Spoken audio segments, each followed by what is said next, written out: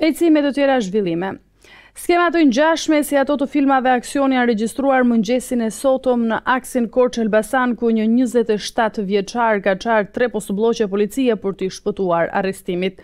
Gjatë arratisë të shmendur, ai ka përplasur disa makina duke lënë të plagosur 5 persona, mes të cilëve edhe një efektiv policie. Një aksident masiv me pasojë 5 të plagosur është përfundimi i një ndjekje të çmendur si nëpër filma e një 27 vjeçari në kërkim nga Korça në Elbasan. Protagonisti i ngjarjes është Aldiron Shehu nga Gjirokastra, person që rezulton në kërkim për kultivimin dhe shitjen e narkotikëve. 27 vjeçari e ka nisur sfidën ndaj autoriteteve në Korçë, ndërsa deri në Elbasan ai ka çarë 3 postblloqe policie, duke rrezikuar edhe jetën e uniformave blu që ishin angazhuar për ta kapur.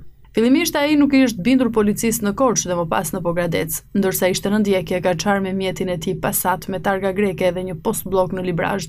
Arratisja e çmendur ka vënë në alarm autoritetet policore, të cilët më pas i kanë ngritur një postblllok në krahas të Elbasanit. Por në këtë pikë 27 vjeçari sipas raportimeve ka hedhur në rrugë një zinxhir me gozhd për të penguar ndjekjen nga një makinë me efektiv edhe që ishte vënë pas që prej Korçës.